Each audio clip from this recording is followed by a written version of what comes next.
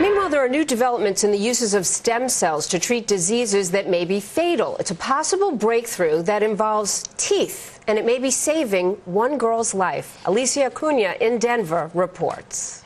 There's a great chance that she can be cured from life-threatening heart disease. The potential cure for a deadly disease lying dormant in Robert Pensack's daughter's body may come from her mouth. We have a disease that runs in our family called hypertrophic cardiomyopathy. A genetic mutation that causes the heart muscles to thicken and can kill its victims. The only surefire treatment now is a heart transplant. Pensack had one 12 years ago, but Miriams' recently extracted wisdom teeth provide hope.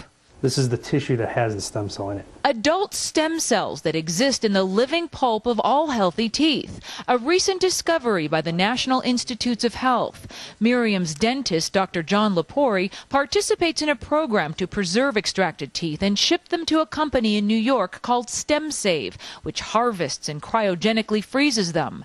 Stem cells found in the roots of teeth are some of the body's most regenerative. What that means is that they can turn into different types of tissue, like bone, skin, cartilage. That if, again, God forbid, I needed a heart transplant, they would be regrowing my own heart. It would be my genetic. And because the cells are her own, she would not need to take the cocktail of anti-rejection drugs that have made her father's life so difficult.